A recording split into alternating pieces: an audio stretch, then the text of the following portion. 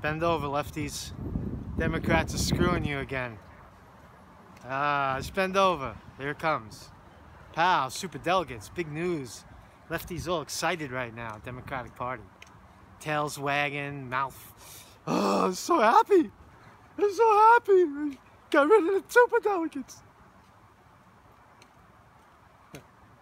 So, breaking news, the Democratic Party, the corrupt, sleazy Democratic Party, who stole the election from Bernie Sanders, has made an announcement today, a very important announcement, that they will let the superdelegates vote after the primary's over. It's not going to influence the election. Now, anybody who was paying attention in 2016 knows that mainstream media was setting up those numbers over and over again during the electoral process while people were walking to the ballots and walking out voting, and right, so they were flashing it up. Oh, Hillary Clinton's way out and ahead with these magic superdelegate numbers that were voting for Hillary Clinton, right? So perception is very important, right? People say, what's the point of voting for Bernie Sanders? He can't win, right? That's one form of manufacturing consent, because it doesn't really matter, because the elections are rigged, right?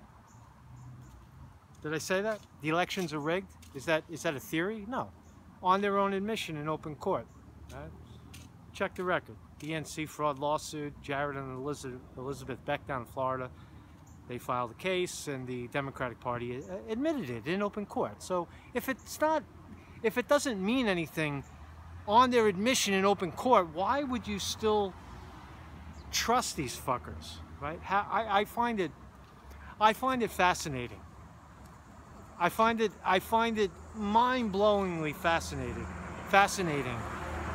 that the progressives and the, what do they call the new our revolution? Oh, fucking our revolution is excited right now because these 700 people that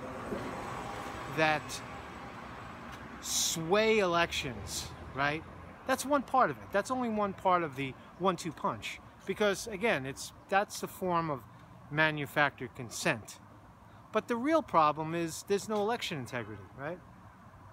If you don't do paper ballots, hand-counted paper ballots out in the open where people could see them, they will fuck you and continue to fuck you over and over again.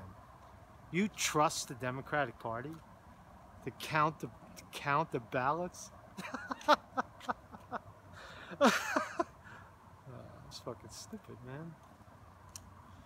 It's so stupid, it's funny. But nonetheless, the charter has changed today, that the Democrats will now have those 700 people sidelined. And they will act as a tiebreaker, as I understand it. A tiebreaker at the convention. In other words, why not get rid of them? Why not get rid of them? Why not get rid of them and have paper ballots? Why? Because you don't have control. It's that little bit of control. And as it becomes a way to manipulate completely, right, the mindset of people, that's when they'll use it. So you're gonna get fucked, right? You vote for the Democrats, you trust them, they're gonna rally, get all you guys behind. Oh yeah, fucking, oh look, we won something, right?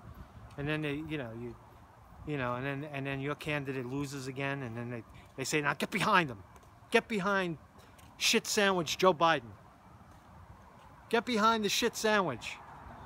We gave you we took away the super delegates, and your candidate still lost. Now get behind our shit sandwich.